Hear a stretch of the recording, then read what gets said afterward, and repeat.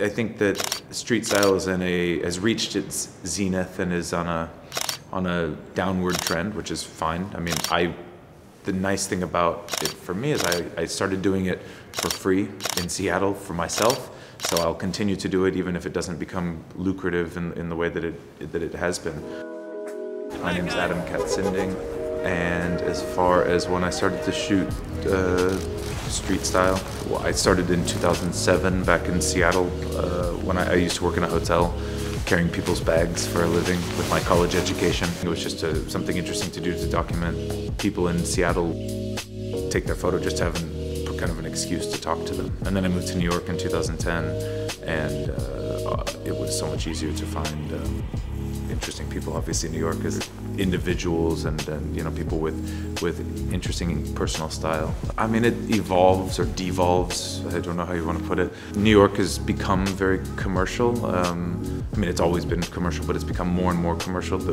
Now with the advent of, you know, these like super bloggers, these shows just capitalize on the bloggers. So you have like the most people going to like Tory Burch and Coach and, you know, brands like this, which are, in my opinion, brands that don't necessarily need to have fashion shows. You do have amazing designers in New York like Proenza, Menser Gabriel, The Row. I mean, it's less and less interesting. All of them are less and less interesting every season because you realize that everything has been kind of curated for you by the brands, whereas it used to be a bit of, you know, actual personality to it.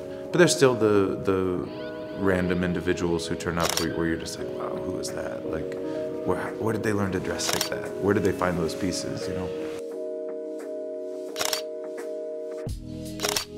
I try to remain pretty naive to the idea that these people are being paid to wear these things or that they're just being given the stuff. I mean, I know that that's the case, but I try to just look at it at a little bit more superficial level and pretend like I'm, you know, in this amazing, you know, visually stimulating anomaly of event. But then you see these people who go to the shows who just don't, pardon my language, but who just don't give a fuck.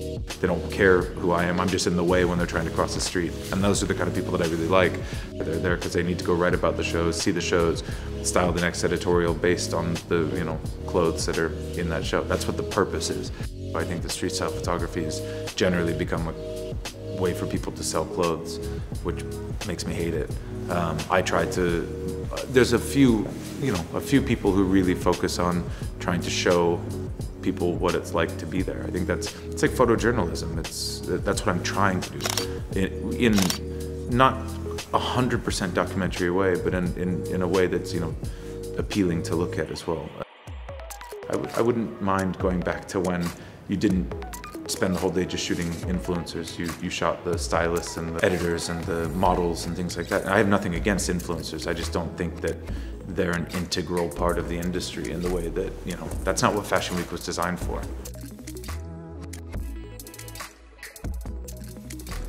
I have 2 books. I have my first book is called This Is Not a Fucking Street Style Book, because I just hate having people call me a street style photographer. I mean, even though I am, and that is the genre that my photos are, like, I also am a photographer. So that's why my second book is like travel photos from places that I've been around the world, photos of things that are not fashion related that I've seen on the way. I think that was kind of an attempt to show people that I'm not just a one-trick pony, like I can do more than one thing, you know, because it gets pretty boring when you think about street style in general and going to Fashion Week. You're literally just taking photos of people walking that way, and then you wait 30 minutes, and then they walk that way.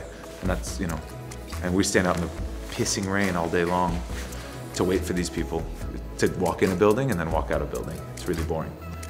I'm going to Lisbon for Fashion Week after this, and then I'll go back to Copenhagen for 10 days at home, and then hopefully the sun will come out, and I'll be able to go ride my bicycle. Yeah.